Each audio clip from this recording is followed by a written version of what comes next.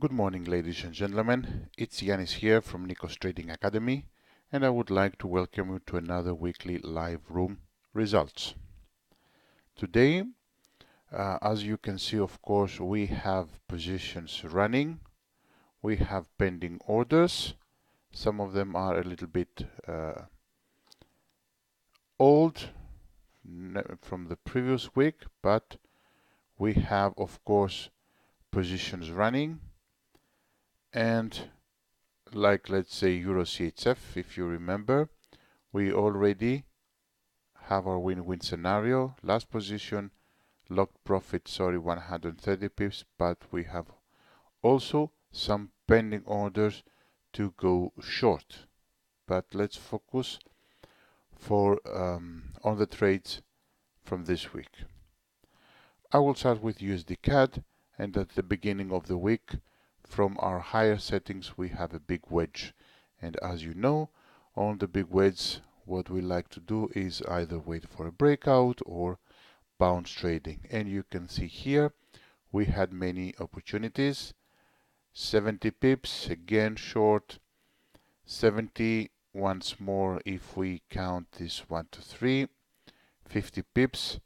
Yeah, almost 200 pips. Some people took out 200 pips from these bounce opportunities. And now, of course, after the breakout, we are looking to go long.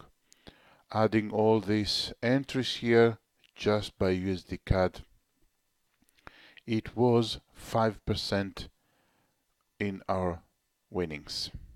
Now, on Euro Yen also, we've seen that we had a very powerful touch on our resistance area. Price retraced, wanted to retest it. This is a more conservative bounce trading. We know the rules. This was my second touch. I cut my lower high, and then with an entry of 25 pips, win-win scenario already again. Last position now is on 75 pips. So now on Euro Yen, 3%. On GBP New Zealand dollar, of course, we had several opportunities. We knew price was facing support area and some resistances here. Many of you took this bounce short when price reached the higher settings resistance. Some of you took the bounce from here. If I measure this, this would be like 40 pips of an APO for a bounce. You can see price has reached 180 pips.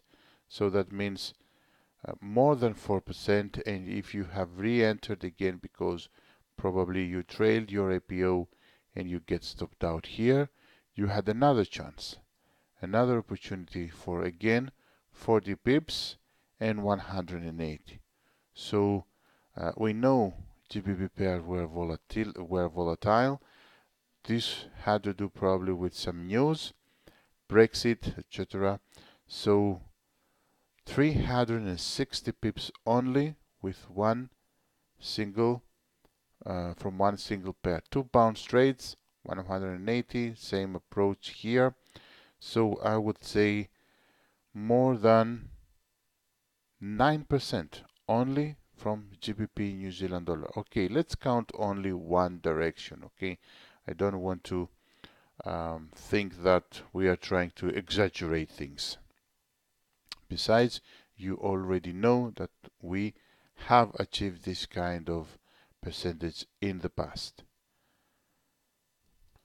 GBP CAD, another volatile pair.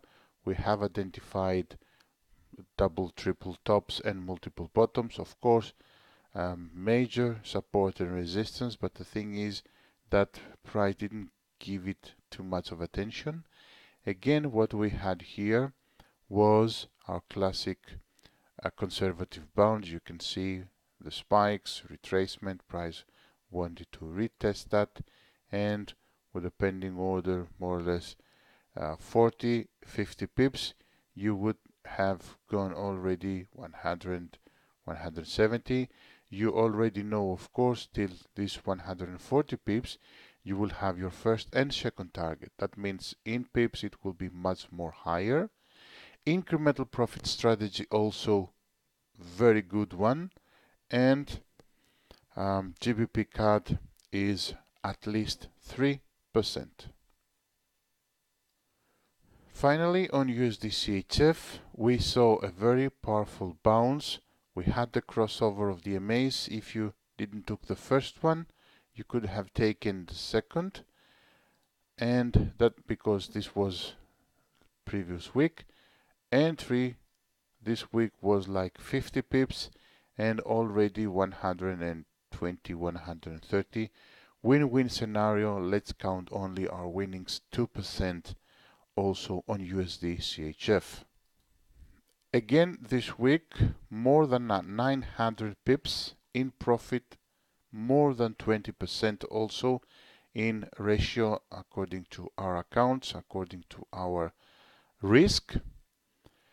And I think also again it's one of these very nice weeks. Thank you very much for watching one of our videos. Have a great weekend.